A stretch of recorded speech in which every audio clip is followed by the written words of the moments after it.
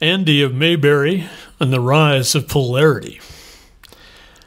All policemen in training should be required to watch the entire series of Andy of Mayberry, declared my younger brother out of the blue today during one of our marathon talking sessions.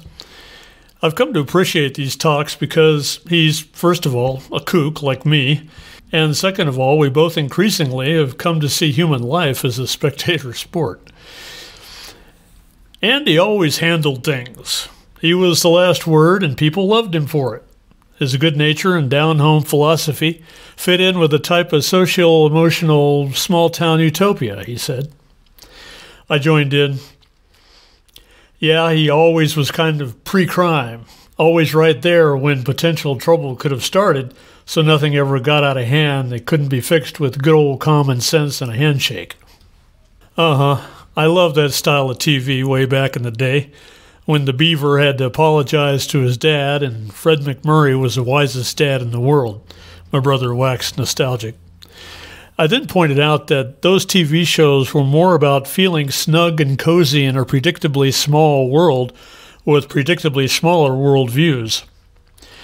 And as the 60s family show began to go out of fashion, it seemed like it was more because scriptwriters wanted to be more dramatic and show how things really are. Or maybe a product of pressure from TV execs to increase ratings. We all know what suckers we are for drama. Or there were darker agendas at work. The rise of the police procedural drama really illustrates this point. Shows like the FBI, Hawaii Five-0, The Untouchables, Police Story, and Kojak all snagged the lion's share of ratings back then, and shows like these continue to do so today.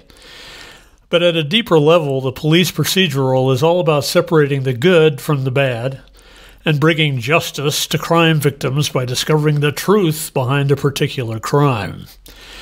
Audiences love that stuff because it's a no-brainer. There are the bad guys doing bad things over there, and here come the good guys to make them pay. The dramatization of polarity. It proves to us that the world is basically black and white, good versus evil. A place where crime doesn't pay, and if it does, it's only for a little while, and the longer it does pay, the harder the fall.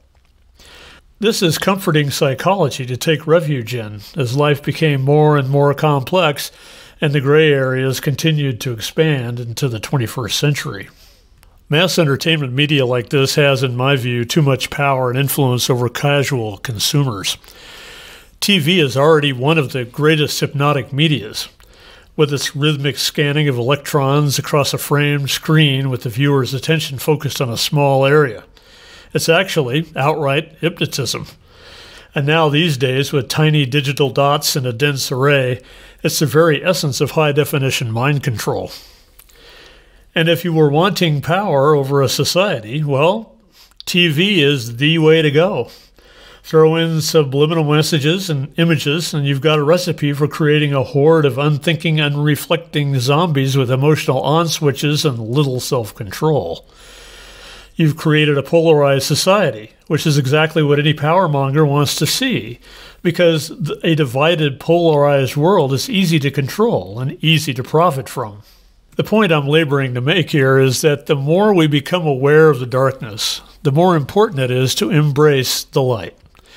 Embracing the light is not the arduous task the perpetrators of the dark side would have you believe, because we are already light.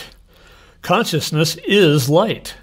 So it's just a matter of being what you are as you face what you are not.